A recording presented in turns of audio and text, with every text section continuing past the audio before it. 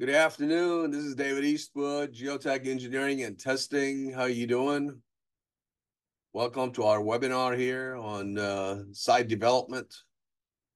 I got our first question here. It says hello from Karachi, Pakistan. Hello there. I don't know how people over there know about this stuff, but I guess that's good. ASE gets all over the place. Let's see. What we're going to be talking about today is, of course, environmental and geotechnical engineering considerations for design and construction of site development facilities in Houston area. Audience, we got a lot of people here, a lot of civil engineers, few architects, a lot of site development people. And so it's been kind of an interesting group there. Some franchise people. If you need to reach me, my email is de@geotecheng.com. My number is 713-699-4000. My name is David Eastwood. This presentation is going to be on YouTube within the next few days, so you can just go back and review it. I don't expect you to gain everything and learn everything I say today in one session. You may have to watch this multiple times, try to figure out what's going on. It's just a lot of information. It's a 2-hour presentation. If you have questions, click on Q&A on the Zoom deal. I work with a company called Geotech Engineering and Testing.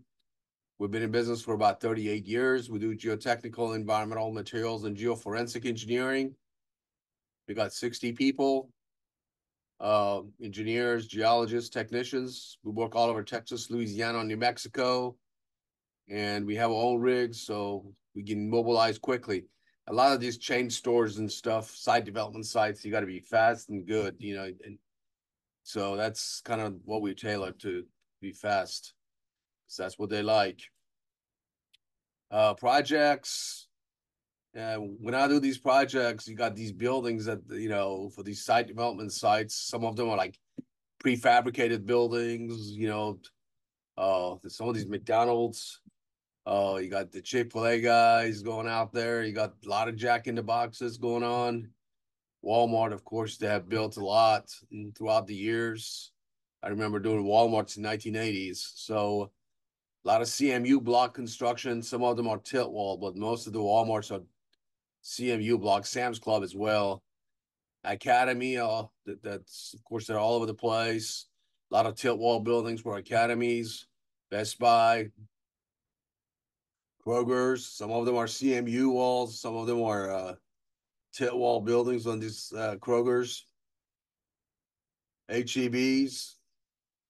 Again, some of them are tilt wall. Some of them are CMUs. McDonald's here, and service stations here. You can see some of these. We do a lot of service stations as well. Buc-ee's, and of course, they're the grand champion of the service stations around the U.S. They're going all over the place.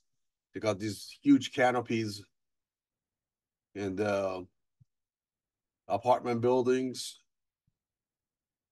and the banks.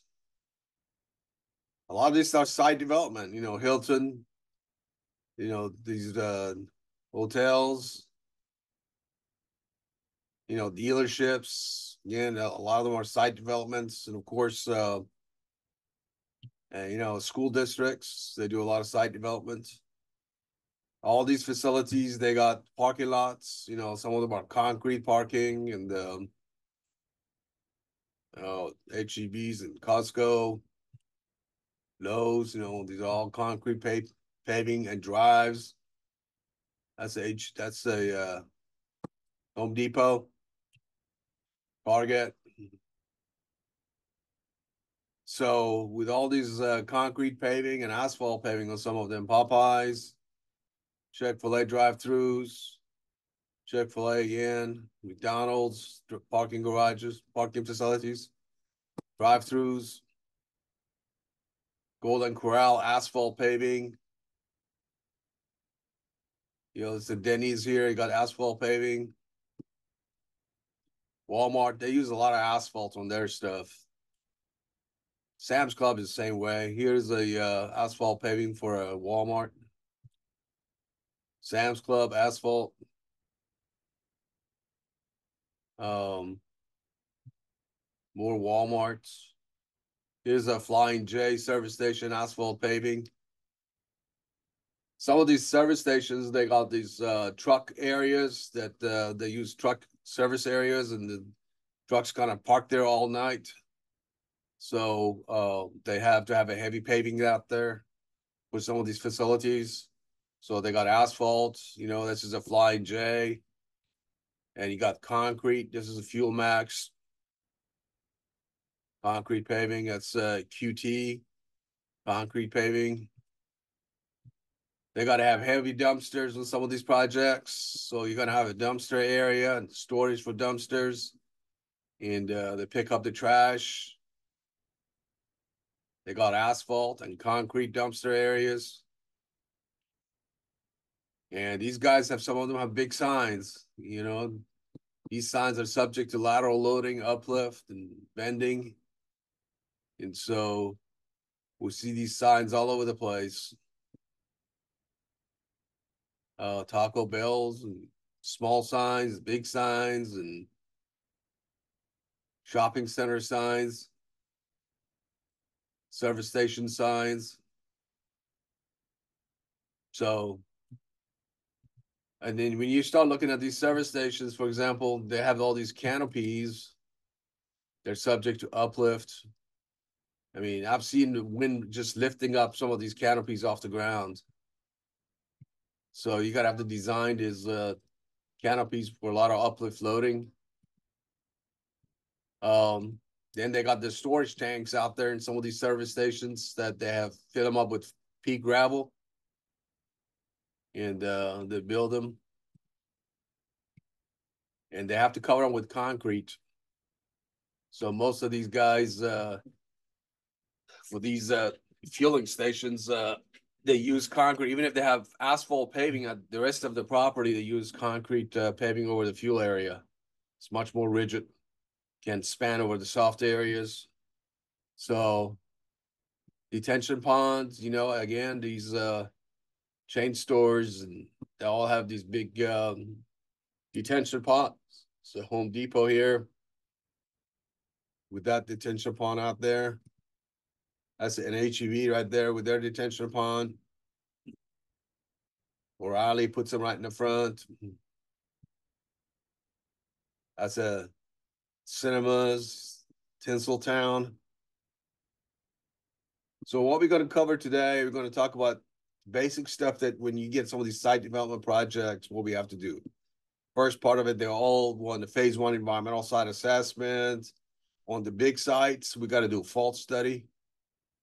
And let's see. Trying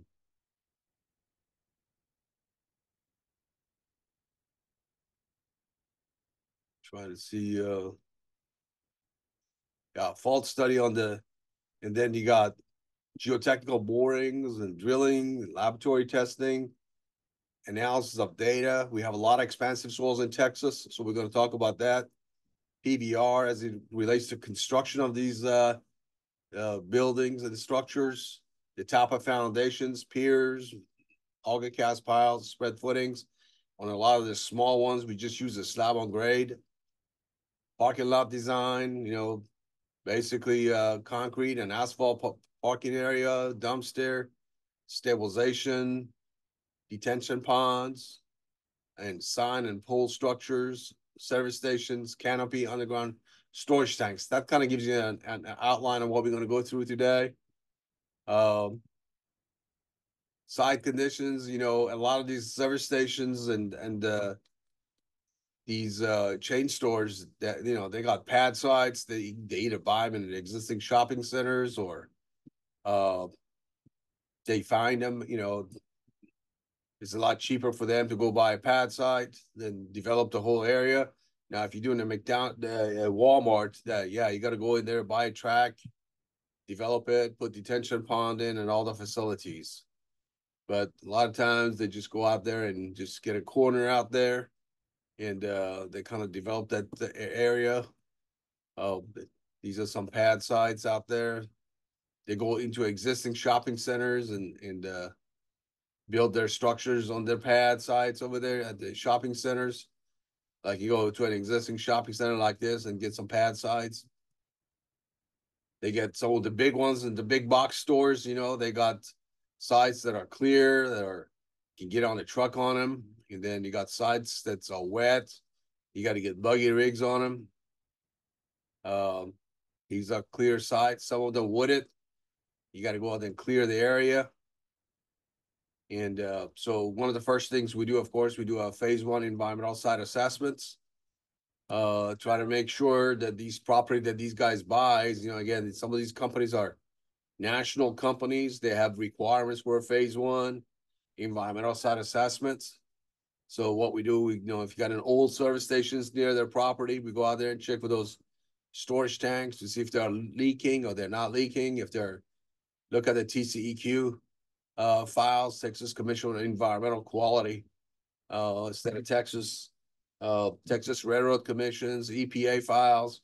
See if there's anything with some of these barrels or storage tanks that are contaminating the soils, and make sure all the contaminated stuff is removed. If you're building out there in League City out there where you got these above ground storage tanks and you're going to put a Walmart over here, you got to make sure that site is not contaminated and as a result of these tanks leaking, because once you buy this track here, you're responsible for all the cleanup costs. So you got sites that are contaminated. You go out there in La Porte area on 225, you go out there east of downtown. A lot of those areas, they got contaminated soils. You got to watch out for pipelines. Some of these pipelines can be leaking and cause contamination. Landfills, some of these landfills are industrial or sanitary landfills. So if they're near a site, can pose contamination. Some of these cleaners can cause contamination and pose danger to some of these tracks. You got the underground storage tanks that can leak, and there are cancer-causing carcinogens type chemicals can get in the soil and groundwater system, and the plume can travel. And if your plume travels underneath your property, you're responsible for all the cleanup costs. Old areas, sometimes they go out, tear down some of the existing buildings and put some of these facilities like Walmarts and McDonald's and stuff like that. These are very desirable places to tear down the old stuff and put some of these stuff in the Midtown area. So downtown. So you're going to have to check for asbestos, that base paint. You got to worry about those things. You can't put any kind of a site development over at cemeteries. So you can't build out there. So it's going to have to move away from there. One of the things, of course, part of the environmental site assessment, we look at aerial photos, see how the site looked like. This is a Walmart store, 1960 area, Humble. And this is the track right here. And that's what it looked like in 1989. Then they built it in 2005. And now they got all kinds of stuff around it. They got a dry cleaner, manufacturing facility, Sam's gas station, Kroger service station, car wash, Murphy's gas station. So here's another site for a Home Depot out there. You can see that's on 59 North. That's the track. They built it in 2002. And they got all these dry cleaners and all kinds of stuff, manufacturing, and then the Cooltech refrigeration system, auto repair shops near it. So we evaluate the risk of contamination to the site from some of these adjacent facility as part of the phase one environmental site assessments. This is a track out there in North Main, out there in the Heights. In 1925, this site just had a house on it. And then I think it's 1969, they had all these houses and the service stations at the corner When we went back a few years ago to check on it, this whole area was all contaminated. So they had to dig it out and bring in new material in and put structural fill and compact it and take all the contaminated soils to an industrial landfill. We look for wells or oil wells around the site. So if this is your site, you see all the oil wells around it. Whenever there's an oil well, there's potential for contamination and oil pits.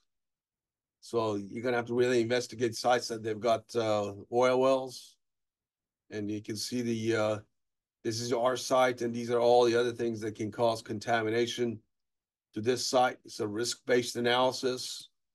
And so, for example, looking at this site, there is about 14 leaky underground storage tanks within 1 mile of this site, about 12 underground storage tanks within 1 mile of this site. One of them is within, for example, 1/8 of a mile. One is another within one-eighth, 1/4 of a mile. So we evaluate these things. So when you do a phase 1 environmental site assessment, you got to do a site visit. Regulatory agencies such as TCEQ, Texas Railroad Commission, EPA files, historical review, interview with people, titles if you need to. If there's asbestos, lead-based paint, you look at that. And if there's potential for contamination, you may have to look at what's called a phase 2 environmental site assessment, ASTM E 1903. So some of these places that want to go out there and start construction, you see all this oil and free product out there. And so you got to have to make sure there's no contamination. There's soil contamination and surface water contamination, pipe busting, all that stuff. So you got to worry about damage to wildlife.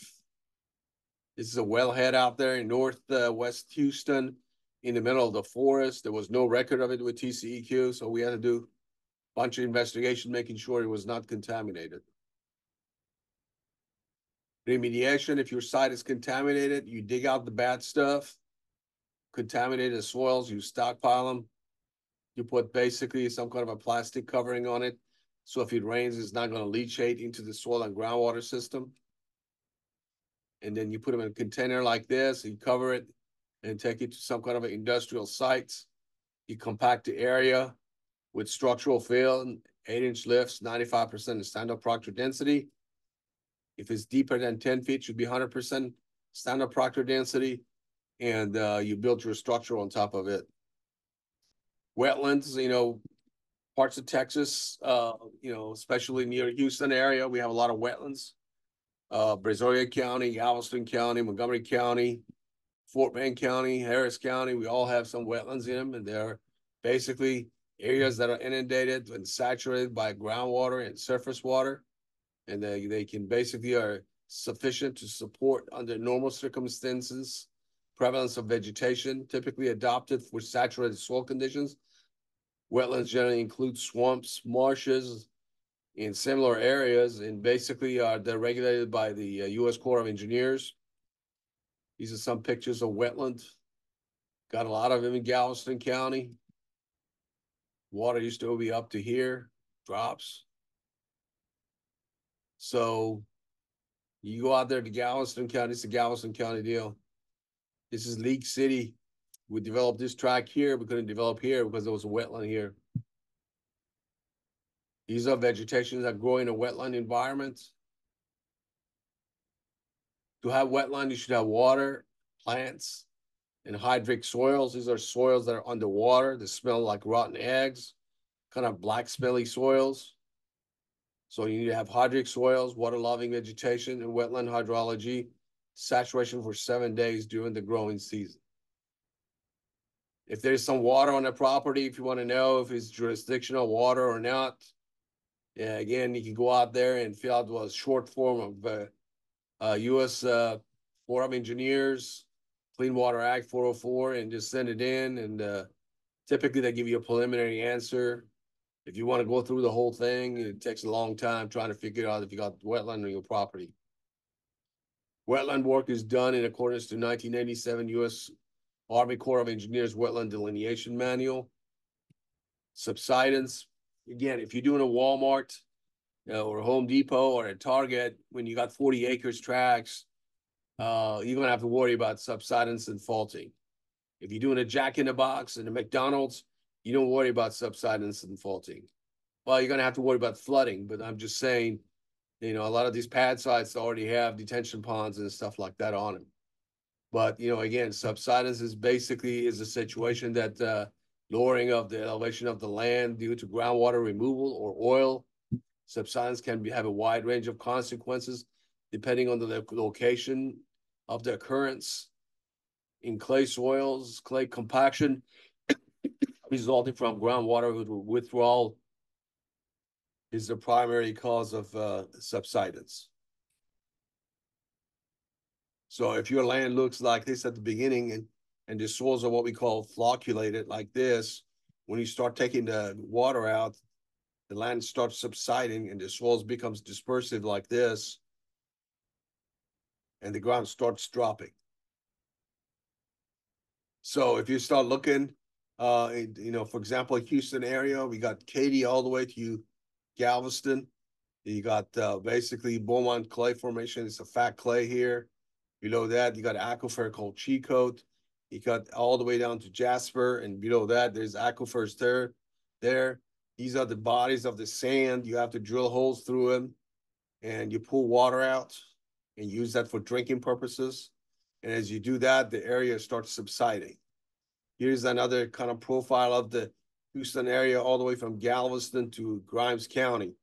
And you can see the Chicote Aquifer here, all the way is Frio Aquifer here, goes down 7,000, 8,000, 10,000 feet deep. These are big bodies of sand. You drill holes in them, you pull the water out, and what happens, and the ground starts dropping. This is a kind of a Goose Creek area near Baytown.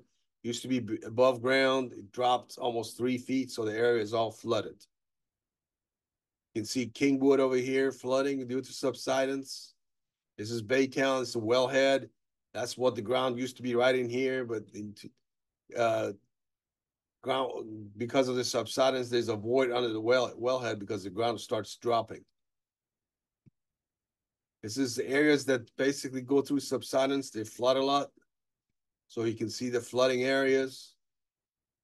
If you look at the Brownwood subdivision in Baytown, this is what it looks like in 1994, 1953, 1978, 1989, 2002, 2012. So these areas subject to flooding. Houston area has subsided as much as 9 feet between 1906, 1987 in Baytown area. This is a kind of a recent map that shows Montgomery County has the development going out there in Montgomery County and Fort Bend County. They're going through basically subsidence. Some of these areas are dropping at roughly about, 16 millimeters a year in Montgomery County. And in Fort Bend County, they got 10 millimeters a year, dropping almost half an inch. So if you look at some of the areas around Houston, 1992 to 2000, Jersey Village dropped 2 inches a year. 2000 to 2011 in the Woodlands area, almost 1 inch a year. 2012 to 2020, almost 1 inch a year out there in Katy areas. So, and as the populations in Houston area grow, there's potential for more subsidence in the corresponding faulting. Harris County by year 2050 is going to grow 17%. Chambers County 120%, and Brazoria County 21%, and Montgomery County 71% is going to grow. Fort Bend County 74%. And as the population increases, the more groundwater removal. This is the latest scenario from subsidence district in the potential subsidence between 2010 and 2050 in Houston area, which of course promotes flooding. And so you can see the areas of 1 foot contours, they're going to drop. This area here, because of all the growth between Fort Bend and Harris South area, is going to drop 1.5 foot. So it goes all the way to Montgomery County. And you can see this area dropping 1/2 foot. That's why we have water authorities around Houston areas like North Harris County, West Houston, North Fort Bend, San Jacinto River Authority. So these guys provide surface water, and we use surface water. As we use surface water, we don't use groundwater, so there's less subsidence. Addicks area dropping at 1/2 inch a year. Pasadena leveling off because they're using surface water.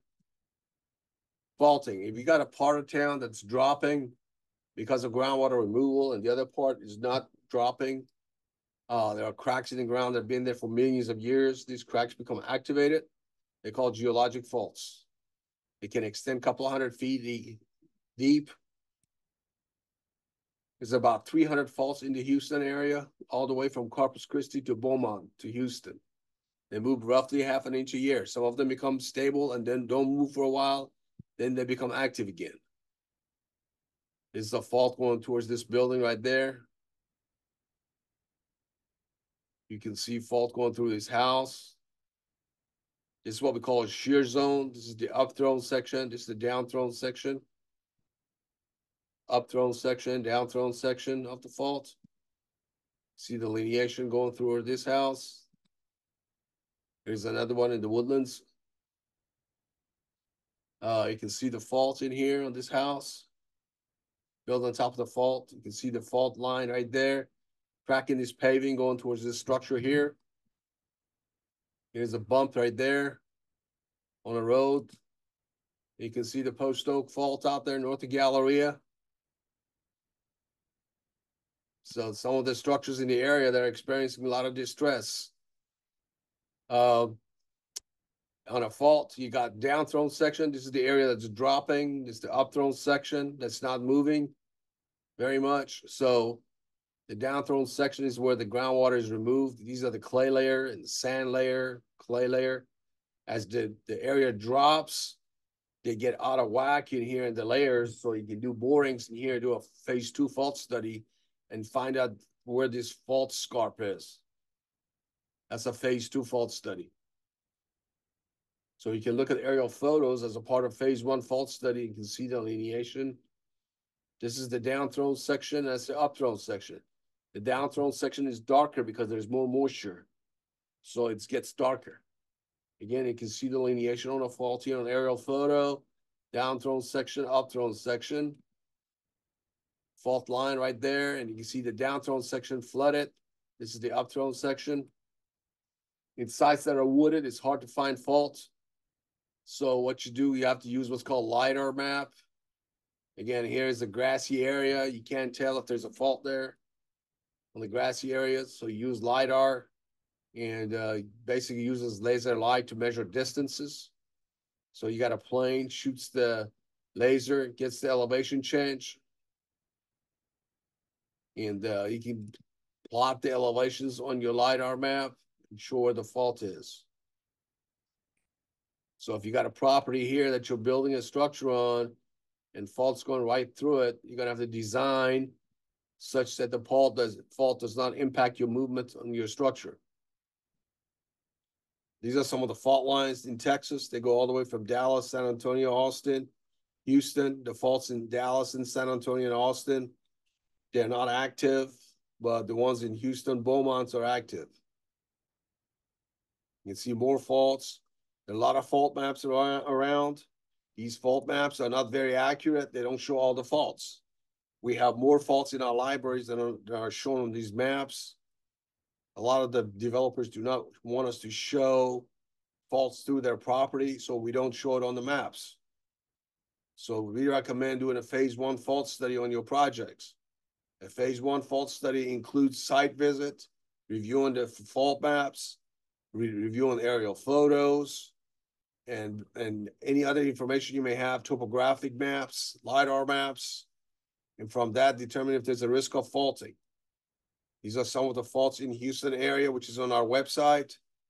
And these ticker marks shows the downthrown section. This is the upthrown section. So if you look at the Long Point fault in here, it's going all the way from 290 to I-10. And these are the downthrown section. That's the upthrown section. This is a track these guys were trying to develop out there in Pearland. This is at Macoa Salt Domes. A lot of faults in here. And again, you can see the track right there. It's right there. This is the track that we're going to develop. And there's a fault going right through it like that. So to build on top of this thing here, develop the hazard zone. This is about 130 foot wide. The downthrown section is twice as much as the upthrown section. So downthrown section could be 80 foot wide. The upthrown section could be 40 feet wide. There's more movement on the downthrown section. That's why it's wider. So if you build a structure on it, it's going to be more subject to movement. These hazard zone, you cannot build a building on it. You can put a road through it. The road may move and crack, but buildings, no. You can turn that into a linear detention or a linear park or something like that. This is a school out there in Pearland. It's very close to a fault. And the way this thing was built out there, they put them on deep piers. And they got beams underneath the slab so that they can go and level this thing here every once in a while if needed to. Field exploration. We got 8 rigs out there, and we got these small portable rigs going, inside buildings or in hard to get areas. The big areas for deep borings, we got ATV on soft areas. These goes about 30 feet deep. These the portable rig go about 20, 25 foot deep. So if you're going to tear down a McDonald's, we got to go do the boring out there next to existing McDonald's, get the soil conditions. Sometimes we have to work at night. So to get our borings. It's an auto zone there. We had to do borings there next to it. Again, the same thing. Kroger's, Jack in a Box. These are truck mounted rig.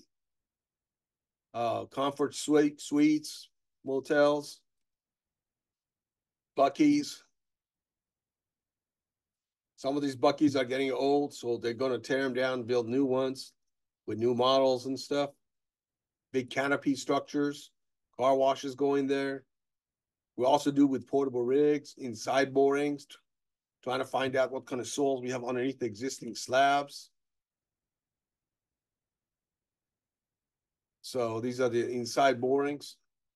If your sites are, basically really wet, you got perch water table conditions, we have to use buggy rigs. These guys have big tires, and they can go into wet areas, so the rig would not get it stuck. Sometimes on the smaller projects with shallow borings of less than 25 foot deep, we use our portable rig system. We pull it behind our ATV, and we do the borings with a portable rig. That's fast. We got to be fast on these projects. You can't just wait around. Areas that are wooded, we may have to clear a path for the rig to drive through. Most of our sampling is done with a Shelby tube sampler. These are 3-inch diameter tube. We push it in 2-3 feet into the ground, and you get a soil sample that comes out like this. That's the soil sample looks like.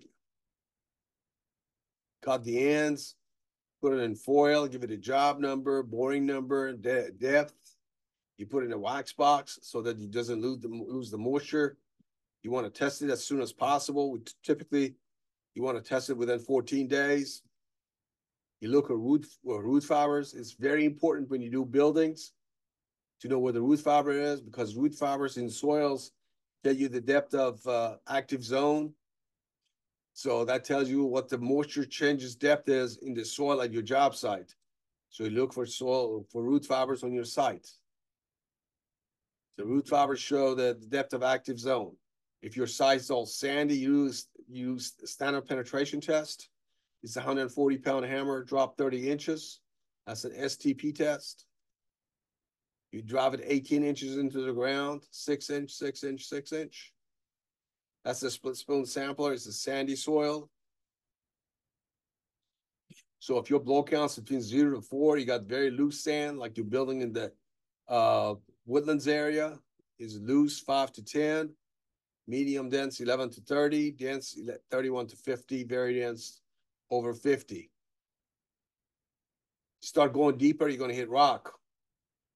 This is Austin. They got Austin chalk there. You take that rock out there and you take it to the lab and you do testing on it. number of borings. If I'm doing a McDonald's, a Chick-fil-A, Jack in the Box, in the building area, at least 2 borings to a depth of 25 foot deep, especially, in Dallas, San Antonio area, Austin, you got to be 25, in Houston, 20 foot deep. Walmart, Home Depot, Costco, Target, these guys, you got to do at least 1 boring every 10,000 square feet to a depth of 25 foot deep, especially if it's tilt wall buildings or CMU block construction. For hotels, these hotels, small ones, 1 boring every 3,000 square foot to a depth of 20 feet. These are usually wood frame structures, and so they're not very heavy. Apartments, you do at least 1 boring per building into a depth of 25 foot in Dallas, San Antonio, Austin area, especially if they're using post-tension slab. And so that's what you got to do. And, these are just guidelines. Again, for parking areas, you do basically McDonald's, Chick-fil-A, at least 3 borings out there throughout the site to a depth of 10 feet. For Walmart, Home Depot, Sam's, and Costco, Target, 1 boring every 10,000 square foot to a depth of 10 feet. Hotels, at least, 1 boring every 3,000 square foot to a depth of 10 feet for the parking areas. Signs, depending on the size of the sign, you probably want to do at least 1 boring 30 foot deep where the sign is going to go. Canopies, depending on how big they are. If you're doing a Buc-ee's, you may have to do like 3 or 4 borings, but on a typical small canopy, you do a couple of borings, 25 foot deep. Tank storage areas, depending on how big they are. If you're doing a QT service station or one of these Fuel Max or some of the big ones, you got to do at least 2 borings, 20 feet deep. On the small ones, maybe, just time-wise, 1 boring, 20 feet. For detention ponds, you do basically dollar store, O'Reilly, at least 1 boring to a depth of 20 feet. Walmart, Target, Sam's Club, Kroger, Lowe's, at least 3 borings to a depth of 25 foot. Groundwater, you want to know where the water table is on your job site, because if you got big box stores such as, Target or Walmart, they're going to drill piers out there in the ground. So we don't need to know where the water table is. Typically, water table fluctuates seasonally. So if you do borings in the summertime, your water table is deep. And if you go out there in the wintertime, your water table is shallow. And so the way you measure water table, you get a tape measure with a weight at the end of it. You throw it in the hole. When it goes plumb, you hit the groundwater. Perch water table, if you're out there in the Katy Prairie area, Bridgeland out there, go to the Woodlands. They got this situation where we got sand over clay. These sands get saturated. Water just sits there. It cannot penetrate the clay layer. So it becomes perch water table. It starts pumping the soil. So if your water just sits there on top of the sand. So if you got a situation where you got a perch water table, you got to have a special design for your foundation, your parking areas. This is a perch water table condition site out there in Katy.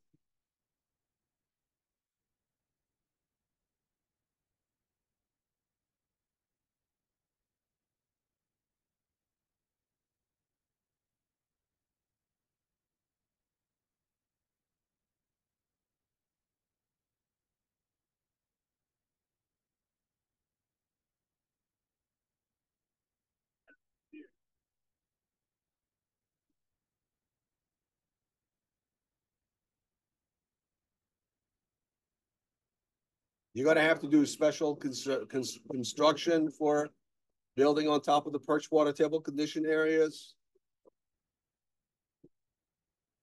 Either have to basically open up the area, let it drain, or mix it with clay soils to make it less pumping, or remove it and replace it, or fly ash it type stuff.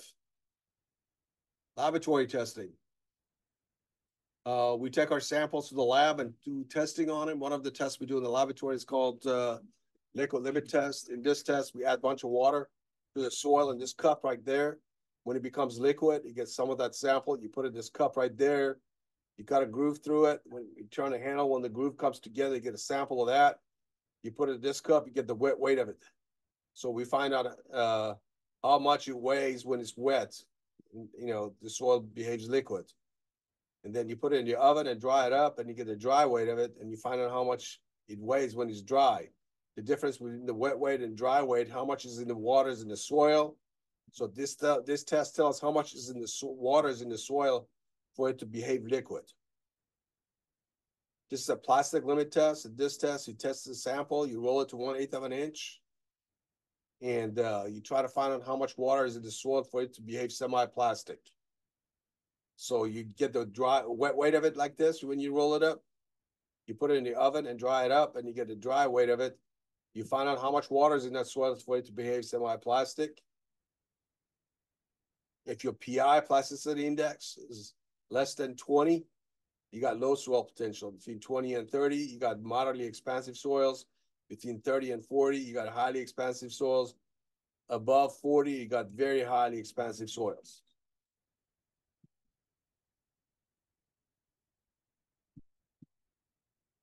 Strength tests, you got to know what the strength of your soil is. If you're putting your, your building out there, the McDonald's on a slab on grade, you want to know what the grade beam bearing pressures are, and you want to know what the pier depths are, this bearing capacity for piers. You do, hand penetrometer test and then torr vein test. In a hand penetrometer test, you push this thing into the soil, you can read what kind of a strength it has. Right there.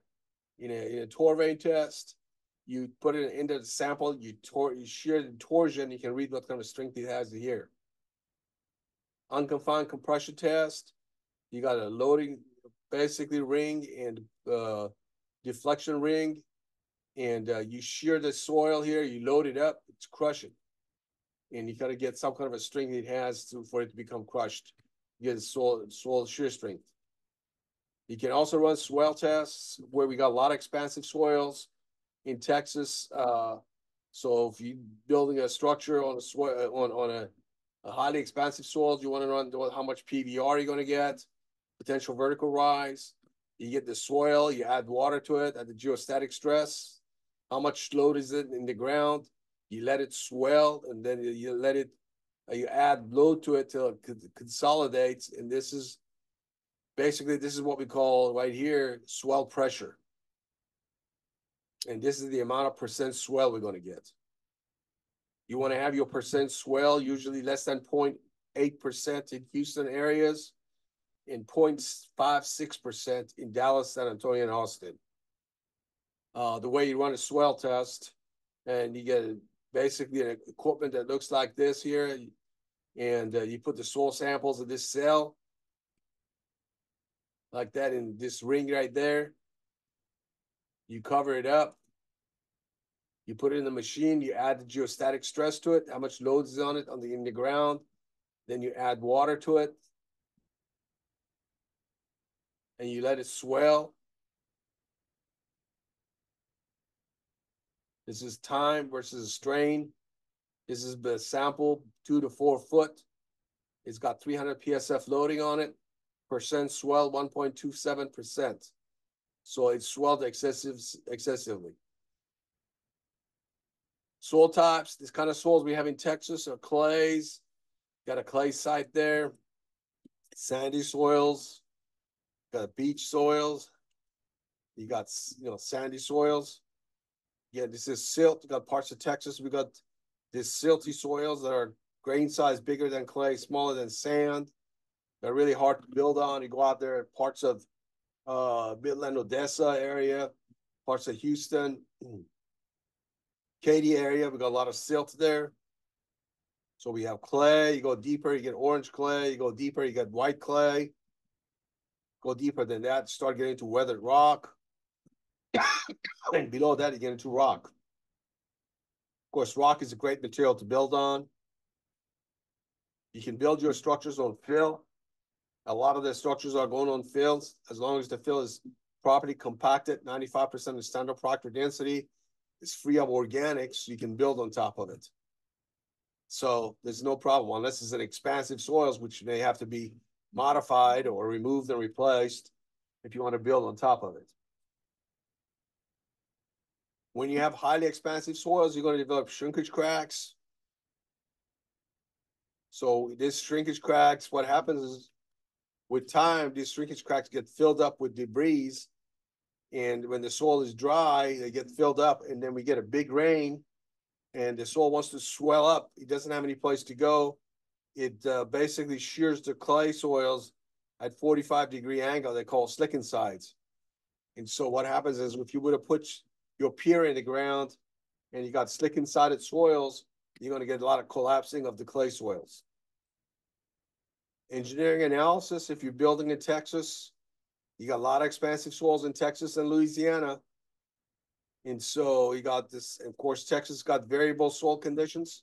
So if you do any of these box stores or these franchises, make sure you do a soil test for them. Make sure that we know what kind of soils they have. Design a proper foundation on it. These are the soil types that expand up to 1,500% through Texas, throughout the U.S. This is done by the basically U.S. Corps of Engineers. So we got a lot of expansive soils in the U.S. Texas and Louisiana, where the expansive soils are the red areas, a lot of expansive soils. These soils experience a lot of shrink swell problems. So if you're building in Dallas, San Antonio, Houston area, in Austin, we have a lot of expansive soils.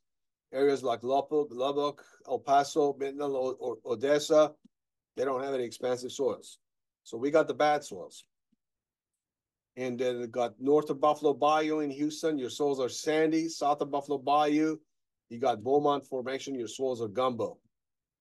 So if you go around Houston area, starting from Roman Forest, kind of near where I live out here, you got sandy silt in clayey sand type material. Then you go to Kingwood, you got some areas really sandy soil, some areas are highly expansive gumbo clay. You go to Tascasita, you got perch water table conditions, you got sand over clay.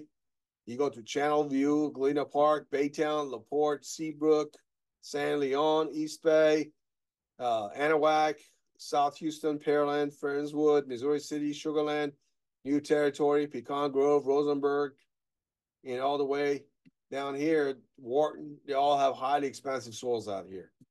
You start going out there on the west side, Katy out there, Brookshire area, you got sandy soils. Now you go out there to Fulshire, you got to be careful when you're building stuff in Fulshire. You got tricky soils. Some areas are sandy, some areas are clay. Just a lot of foundation problems in that area. Bridgeland areas, you got sandy clay soils out there. Fairfield, you got clayey sand and sandy clays. Tomball, you got kind of variable soils. I've seen highly expansive soils in Tomball, and I've seen sandy soils in Tomball. You go to Woodlands, your soils are sandy, moderately expansive soils out there. Spring, real sandy soils out there. And you go out there in Houston, Westview, Bel Air, Tanglewood. You got highly expansive soils, big oak trees, and a bunch of attorneys. So you got to watch out there. This is a typical site out here. You got fat clay all the way down to 25 foot deep. You got a PI of 59, liquid limit here 80, highly expansive soils, strength of about 1,000 PSF, all the way down to about 8 feet, 9 feet. Below that, about 3,000 PSF. This is another site that's got all sand on it. And this one here is in Galveston, city of Galveston. And you can see sand all the way down here. You got sand all the way from loose to, very dense. So we got clayey soils, sandy soils, silty soils. So if you want to build a structure and, you got a clay layer at the top, below that, you got a sand layer, below that, you got a clay layer. If you got to use piers, you got to put them a certain depth. If your soils are expansive, you're going to have to go deep. If you got non-expansive soils, your piers and spread footings can be shallow. Potential vertical rise. Potential vertical rise is expressed in inches. It's a potential ability of a site to swell at a specific site. This is based on Texas Department of Transportation, TEX 124E test procedure. It tells you for a specific site how much heave you're going to have. So I developed a PVR for the Houston area. So your PVR, if you're out there near Kingwood, could be 3 to 4 inches. You go out there in Dayton, about 4 inches, 5 inches. You go to Crosby, 5 to 6 inches. Out there in Bellevue is about 5 inches. You go out there in Pasadena, 5 inches. Pearland, 5, 6 inches. League City, 6 to 8 inches. Fresno, 5 inches. Missouri City, 4 to 5 inches. You go Richmond, Rosenberg, about 5 inches. You start going to Katy, about 1 inch, 1.5 inches. Bridgeland, 1.5 inches, 1 inch. Fairfield, 1.5 inch. Spring area, about 1 inch, 1.5 inch. The Woodlands area. You go out here, interior of Houston, near downtown Bel Air, 5 inches. West U, 4 or 5 inches. So just depending where you are, you're going to have different types of movement. So you got to watch out about this thing, because if you're building a foundation system, you got to be able to tolerate this kind of movement. PVR for most buildings on piers should be less than 1 inch. So some ways to reduce the PVR is put sprinkler system all around the building, extend the grade beam down. The deeper your grade beam, the reduced amount of PVR you're going to experience. So some of these buildings, you put in concrete all around the building. That keeps the moisture from changing, so your PVR is not going to change very much. After initial movement, your building will stabilize. If you put planter areas, make sure you put them all around the building. You can't just put it on one side. Otherwise, it's going to flap. So you got a building here in the bank building in here, you got grass here, and then you can see here, you got this canopy in here. This area is going to move up and down because of the change in soil moisture. This area doesn't move as much because of the concrete cover. So you may develop cracking here. See the crack may happen here because this area moves around, this area does not. You put a skirt on some of your buildings out there, and to keep the movement from occurring, make sure you got positive drainage away from the building. You like to have at least 5% in 10 feet, 6 inches in 10 feet on grassy area, and at least 2% in concrete.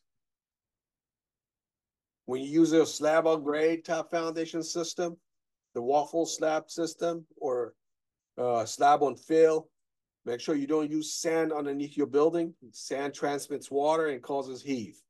Do not use sand, use select fill. You can remove the expansive soils, you can put non-expansive soils.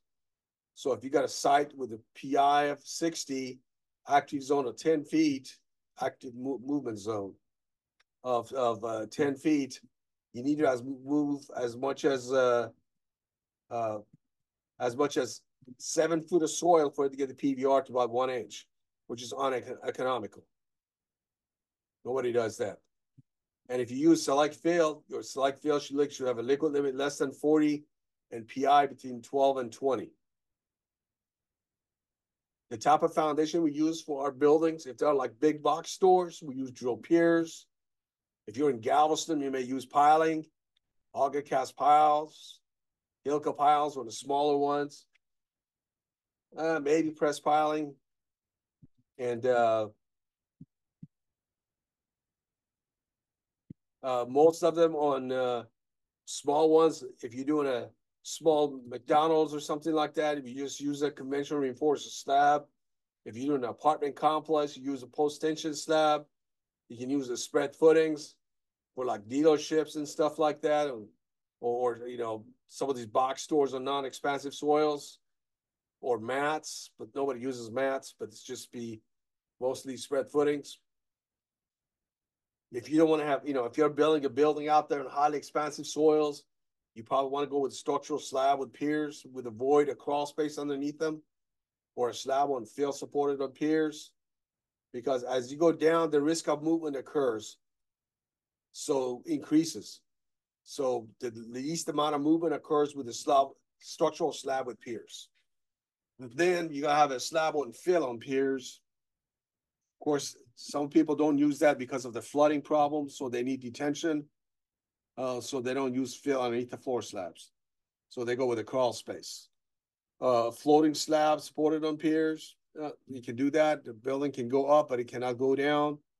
Super slab, if you got a rush job, You can go with a super slab system, which is a waffle slab with grade beams going into the natural soils in 6-inch concrete slabs, so you don't require compaction. And the next one, of course, is a floating slab. Could be conventional reinforced slab or a post-tension slab. If I'm doing a windies, small windies, I'll do a conventional reinforced slab. If I'm doing an apartment complex, I do a post-tension slab. Drill piers. So we go out there and I'm doing an HEB project.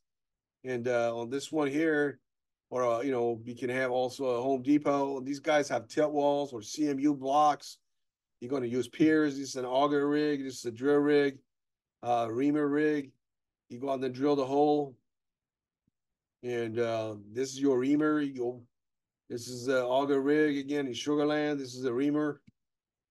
You drill a hole out there and you open up your reamer. Make sure it opens up. You're going to get almost 80 kips of loading on these tilt wall panels for a Home Depot. And so you're going to have a heavy load. So you're going to have a big bell out there on these things. This is your hole in there. If there's water, you're going to have to remove the water. You can have up to 3 inches of water in the hole. You put your steel cage in there, steel. You pour the concrete, make sure it doesn't hit the sides. This is your pier. This is your bell. You bring the steel up. We don't recommend to bend the steel and tie it up to the grade beams. If you keep it straight, and you put plastic over it, this allows the grade beam to move up and down. And this is your piers. So we don't bend them in. Again, you can see your piers, your steel coming up. This is your grade beam. You don't bend the steel into the grade beam. You just bring it all the way up. There's void boxes. This is a project right here. That's the tilt wall panel project. And you can see the bells, piers in here. This is the perimeter tilt wall for like a Target store. And these are the columns. And the slab is a slab on grade with a PVR of less than 1 inch. Again, you see the Target out there. This is in the heights area. You got the CMU block in here. And you got interior columns. So that's what it looks like. All the roof load goes to these columns. The way you determine your pier depths on these box stores, you got to know what your active zone depth is with the root fibers, for example. This is the active zone depth right there. Where you got trees, your active zone depth becomes deeper. The way you determine your depth of active zone is when you hit a sand layer, when you hit rock, the lowest root fiber, 2 foot below that. When the soil suction changes less than 0.027 pf, when your soil liquidity index becomes vertical, depth of slickened sides. Yeah, slickened sides is where the soil, basically got 45-degree cracks in it, and historical water table, which is very hard to determine. So once you know your active zone, you know what your movement active zone is. This is moisture active zone is. Now, there's a thing called the movement active zone. Movement active zone is equal to the moisture active zone or less, typically less. And same as the zero movement line. The soils above the zero movement line experience shrink swell. The soils below it do not move. You got to put the piers in the ground and anchor it down below the zero movement line. So when the expansive soils wants to grab it, this is a downward movement. You got end bearing and skin friction to resist downward movement. But for uplift, which controls, you got the zero movement line. The soils above it want to heave up and pull your pier out of the ground. And then the soil below it, basically you have to anchor it down to skin friction to keep it down from moving up. If you put it right here, there's no resistance to the upward movement. So your pier is going to move up and move your structure, and your structure will fail. It'll be a floating foundation system. You don't count on the bell to resist uplift. By the time bell gets engaged uplift, you have moved already 2-3 inches, and your superstructure is already cracked. So when you calculate your uplift due to expansive soils, you don't account for the bell. These are some structures out there in Pearland. Driving these sound walls out there, you drive in Pearland, you can see the piers are going up. And if they're too shallow, and that causes a lot of problems. And you can see this right here.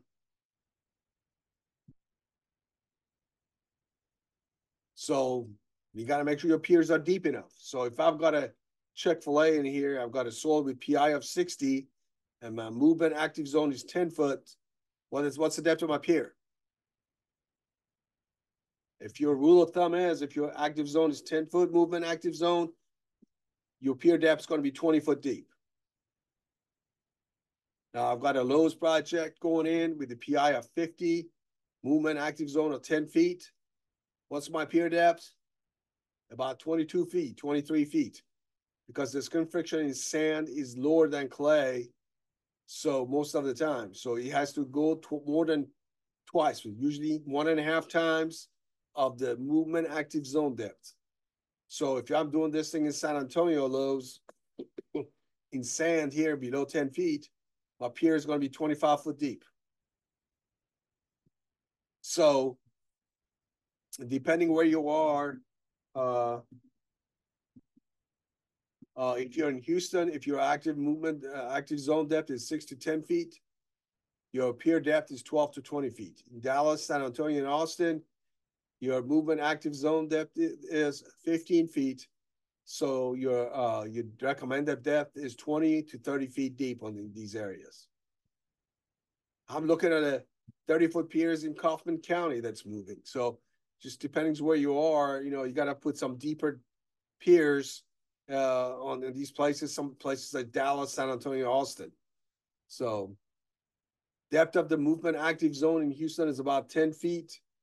And in Dallas, San Antonio, and Austin is about 15 feet. In terms of the parking areas, you got concrete paving and all that, and buildings. This is another building in here. On this building, you got these columns coming in. You see the columns? This is a Kroger building, actually.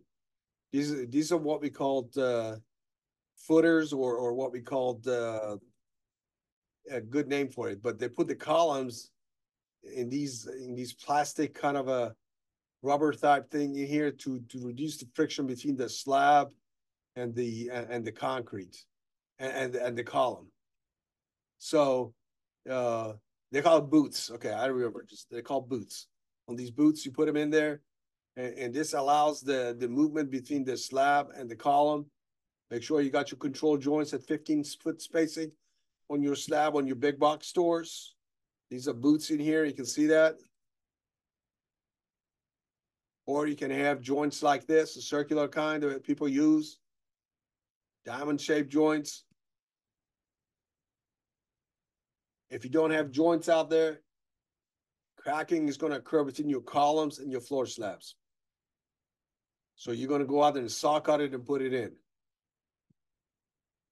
This is Walmart. They went out there and had to saw cut the joints in. On this one, they only saw cut one side of it, then they didn't do the other side. So that was pretty cool. So I took a picture of it. So in the floor slab areas, if your soils are expansive, the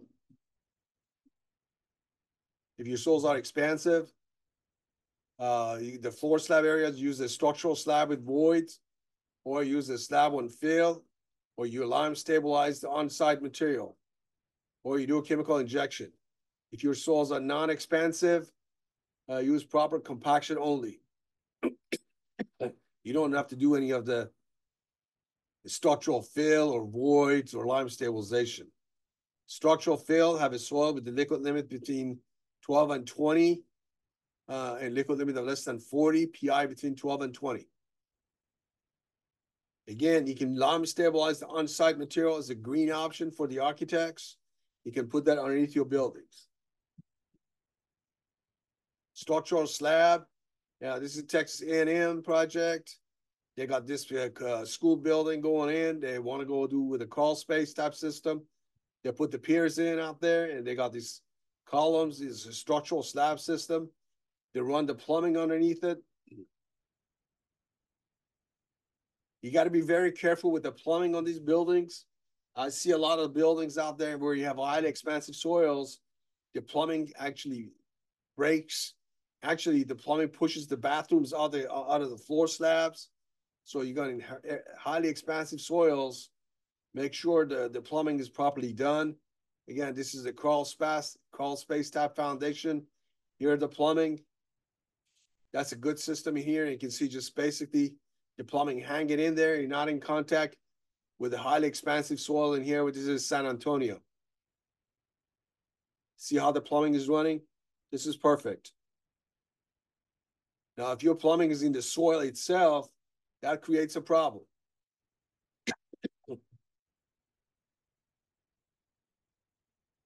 Again, all these conduits and stuff like that, they got to have a void underneath them where the expansive soils are. Isolate the plumbing from the expansive soils. So this is the building out there in San Antonio. Structural slab on voids. So if you got a Costco out there, you got a highly expansive soil out there in San Antonio, a CVS, you can put void boxes underneath them under the slabs if you want to isolate them from the expansive soils. People got to put void boxes in the grade beams as well.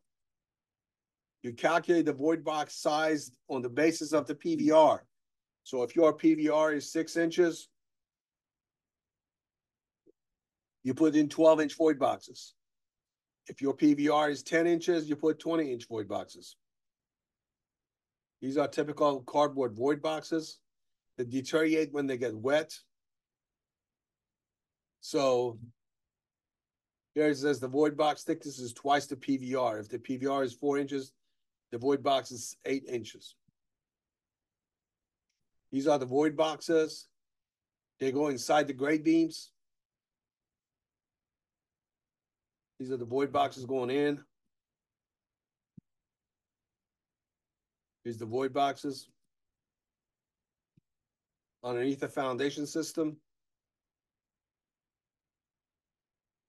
Void boxes between the piers. Again, void boxes in the floor slab areas. Isolate the piers. So it's very important to put these void boxes in.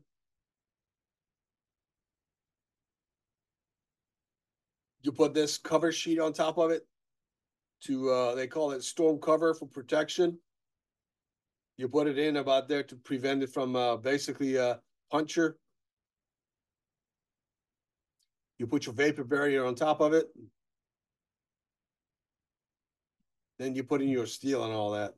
And this is the void boxes. You put your slab on top of it. Void boxes, this is your grade beam. Isolate the plumbing from the expansive soils again, where you have these void boxes. It becomes difficult. We're seeing problems again with the plumbing out there if they're not properly isolated from the expansive soils on these structural slab foundations or slab on fill foundations or foundations on void boxes. Helical piles, if I've got a project that I want to get it done quickly, and the cost of helical piles, these are steel piles. You just screw them to the ground. They're very quick. You can put one in, put them all in one day, or like a jack in a box. You just drill a hole. This goes underneath your grade beam. You just drills on and just leave it in there. Here's the site in here. These are the helicals, and you just drill them into the ground and leave them in there. They're very fast. Doesn't matter what your groundwater depth is. If you got sand, clay, they're very good systems. They cost more than drill piers when they're dry. They're cheaper than drill piers if they're slurry. You just put them in the ground, just zips in. These are helical pile systems. You just leave them into the ground. This is your beam in here. You screw them into the ground and leave them in. These are the helical piles, which were steel there. Helical pile.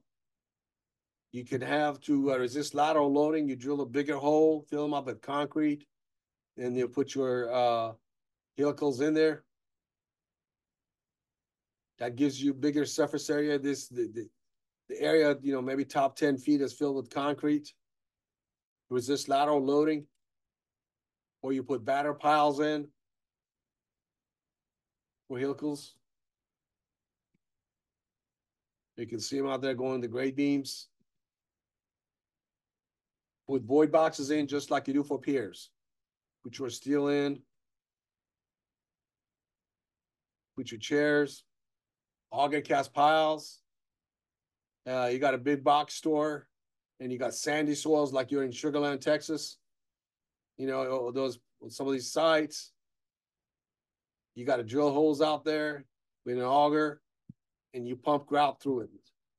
So you drill the hole, you remove all the soil, and there's a hole in the middle of this auger here. Soil spools come out, and you pump grout through it. This is the head of it. After you put the grout in, you get the steel and just push it into the soil, into the mortar, into the grout. On small jobs, if I'm doing a Wendy's, if I'm doing a small projects like a Taco Bell or a Cane's, Panera Bread, or something else, we just use something as a slab on grade system. It's a waffle slab. You got interior beams on it. You got beams around the perimeters. These beams are at least 24 inches deep, 12 inches wide. You put them about anywhere, depending on how expansive the soils are, anywhere from 8 to 15-foot spacing. It's a typical waffle slab system. Make sure all the plumbing is nice and clean. This is not acceptable. They're going to have to clean that plumbing. Take out all the loose stuff out of there. It'll be nice and manicured. You put your vapor barrier in there. If the vapor barrier tears up, don't use duct tape. You got to use a special material. This is your beam in there for conventional reinforced slab. Pump concrete out there. Make sure you got chairs underneath your steel. Again, that's your slab. Don't use welded wire mesh, rolled type. It ends up in the bottom. This is not acceptable. You need regular chairs underneath the steel. You cannot, this is not acceptable. You got to go finish it. This is not acceptable. You need chairs underneath the concrete. Otherwise, the steel is going to be all the way in the bottom, so you won't have any tensile steel in the concrete. Your concrete can easily crack. Won't hold it together. This one here, these guys here, they got the steel, and they've got the sheeting on top of that, the membrane, moisture barrier, and then they pour the concrete on top of the membrane. So the concrete does not even hit the steel. It's a totally screwed up system. Spread footing, if you got a Hobby Lobby type structure that you're going to put in, or a motel or something, if your soils are non-expansive, you go in there and you dig out your spread footings out there. These are square rectangular footings. You dig, and you put your steel in it, pour concrete. So, spread footing foundation system. If your soils are highly expansive for a slab on grade system type, you want to get the PVR to less than 4.5 inches. Some of these projects. So if your PVR is high and you want to go a slab on grade system, you got to do chemical injection. That's one of the cheapest way to handle it. Basically, in expansive soils, we do chemical injection to minimize heave. And the way you do that is, of course, typical clay platelets, they have negative charges on them, and they absorb a lot of positive charge with water. And they absorb the water, and they become really expand, and they cause basically soil expansion, heave. So what you do is you reduce the negative charge, but what's called ion exchange.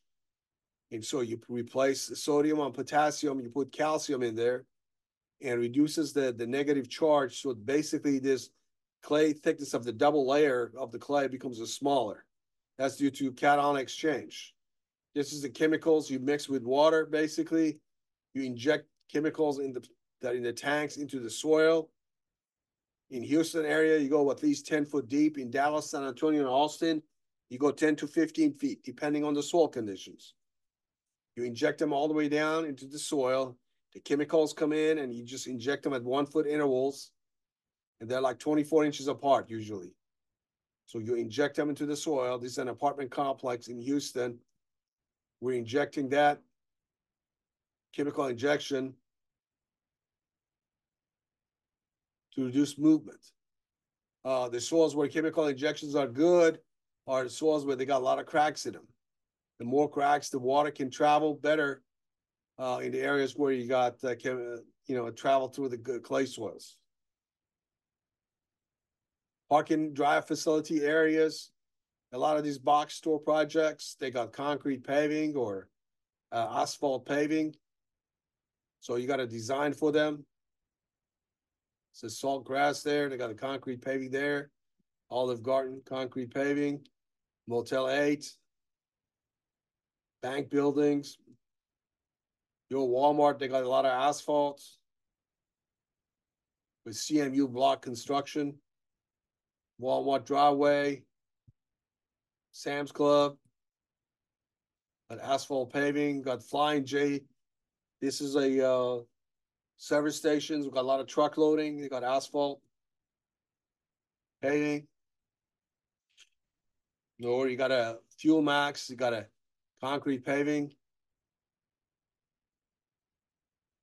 We designed these pavements based on AASHTO ACI or Asphalt Institute pavement design. For parking area for concrete, we just use minimum of 5-inch concrete paving for parking areas. For truck parking areas, we go 7 to 8 inches thick. Driveways at least 6 inches. And we do 6 to 8 inches of stabilized subgrade with lime or lime fly ash, depending on the soil.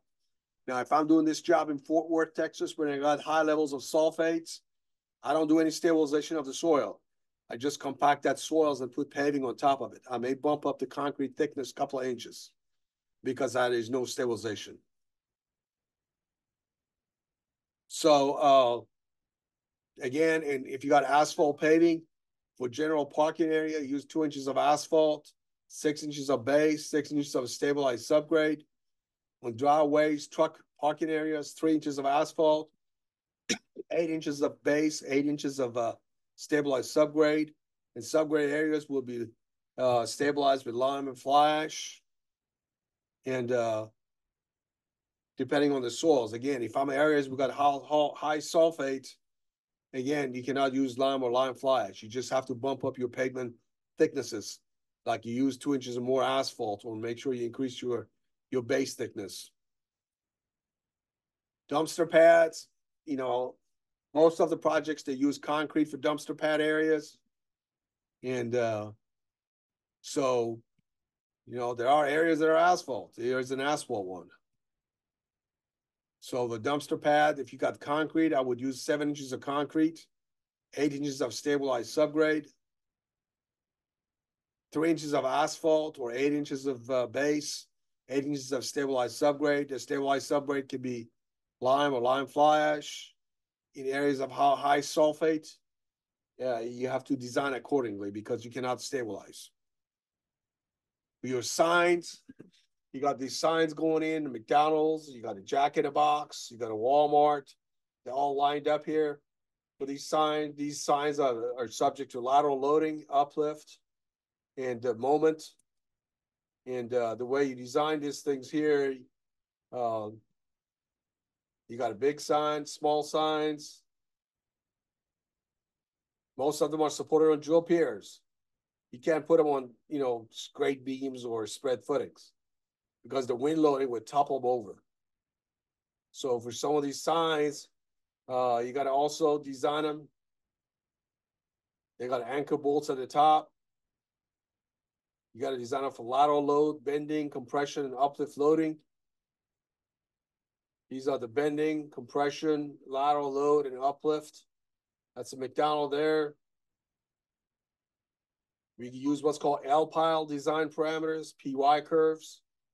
When we design these things, that's the PY curves right there, lateral load deflection. So we give you the L-pile design parameters, which includes, the soil type, the range 0 to 2 feet, soil modulus, E50, that's the soil strength, at 50% of the strength, soil strain at 50% of the strength, effective unit weight, undrained soil shear strength, angle of internal friction. For your canopy structures, when you do service stations, these canopy structures are subject to uplift, lateral load, and bending. And again, lateral bending, compression, and uplift. Compression, uplift, lateral load. Again, use L-pile. Then you got storage tanks. These tank excavation, you excavate the tanks with the backhoe. Tanks excavations, and you put the tanks in there. You need to have a basically minimum excavation on the excavation, minimum slopes. Typically minimum of 1.5 to 1, especially when you go below 5 feet. You got to have to use OSHA soil classifications. A lot of times they don't let people go in there. So they excavate it and they fill them up with pea gravel. So you go out there and put your tanks in and you start filling them up with pea gravel. You rot them, make sure they're nice and compact. This is your fuel tank area.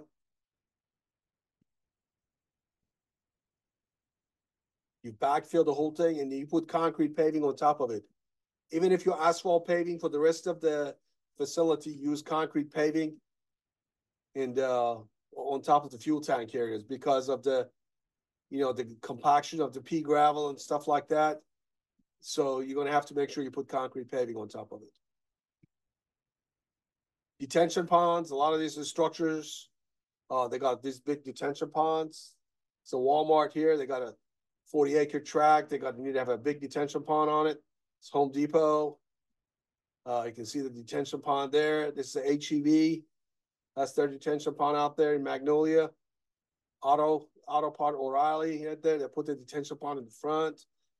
Small stuff, small facilities like O'Reilly, they got small detention ponds. You go to a movie theater here, they have a bigger detention pond. Like on a school project, you got a big detention pond.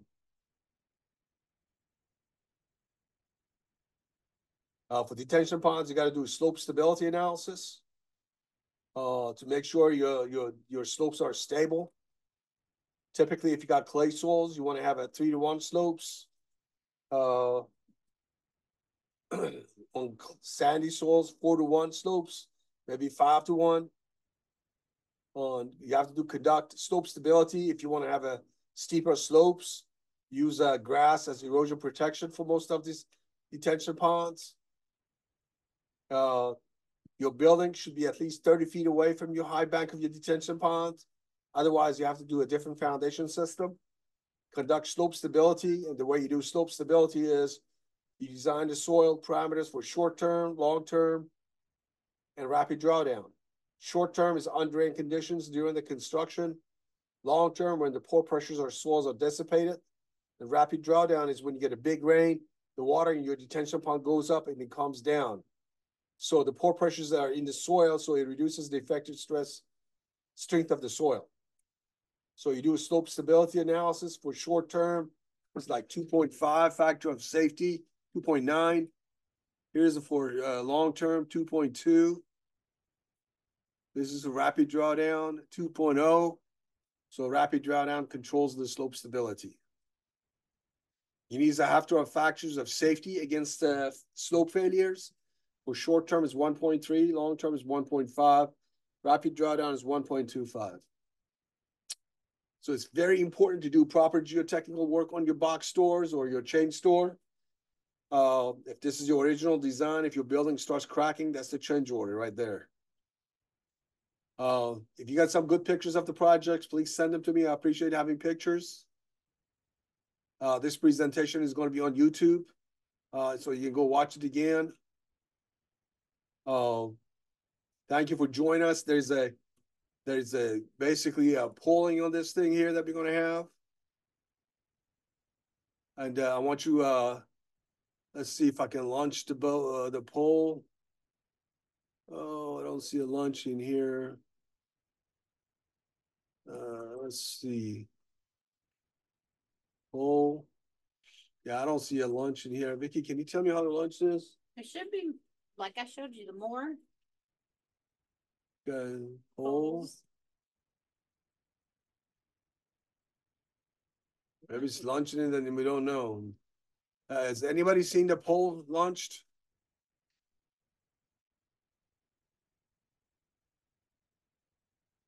Let's see if you can see that. No, there's no poll launched. So anyway, I hope you like it. Send me an email if you like the presentation. And if you want me to change the presentation anyway, appreciate y'all's time. Let's see. No. I just want to see what that was. Yeah, I don't see any luncheon on this thing. Go back to Zoom. Yeah, I can't see. So let's see. If you need to reach me, my email, de@geotecheng.com, 713-699-4000. We're going to have a bunch of webinars coming up. We're going to send you links on those things. You get continuing education. We're going to send it to you within the next few days. Questions? Anybody's got any questions? I know I went through this a lot of slides here. So if you got any questions, go ahead and ask me.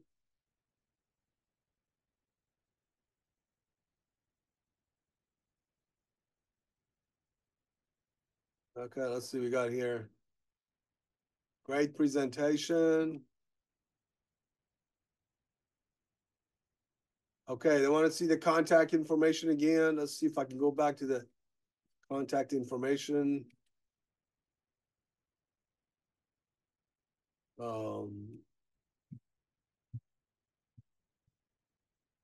Here's my contact information. Anybody needs to reach me. Any questions?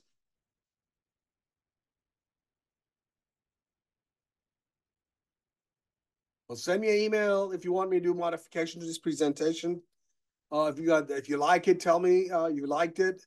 I'll surely like to get your feedback. There's a poll thing that doesn't work right now, but send me your information. Email me and let me know how you like it and if there's anything I need to do to change it. Okay, it actually works now that there's a poll. I just sent it in. So please respond to it.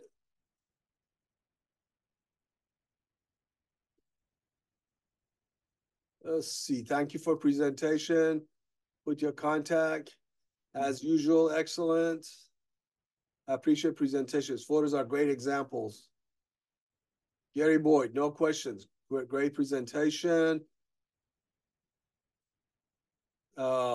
Somebody's asking, do you have an alternative to LPAL? Yes, there is alternative. Is a non-dimensional technique using elastic solutions for lateral pile capacity calculations. You can use that, a non-dimensional technique, or use a Poulos and Davis. These are two other techniques that you can use. Brandy Bauer, good presentation.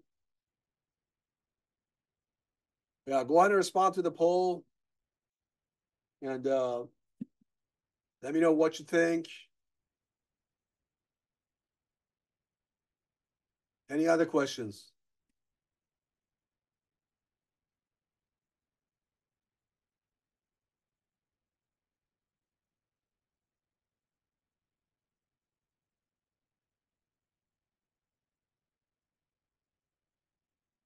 Well, I appreciate y'all's time. Answer those poll questions and let me know how you think. And oh, I got another question.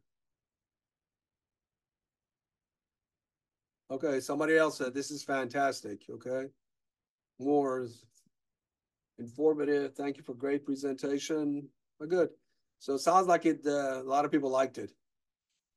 Well, thank you very much. This is going to be on YouTube again, so y'all can go watch it. And to keep us in mind, if you need geotechnical environmental material testing, we also do forensics. So if your building starts having problems, parking lots, we can do all that too.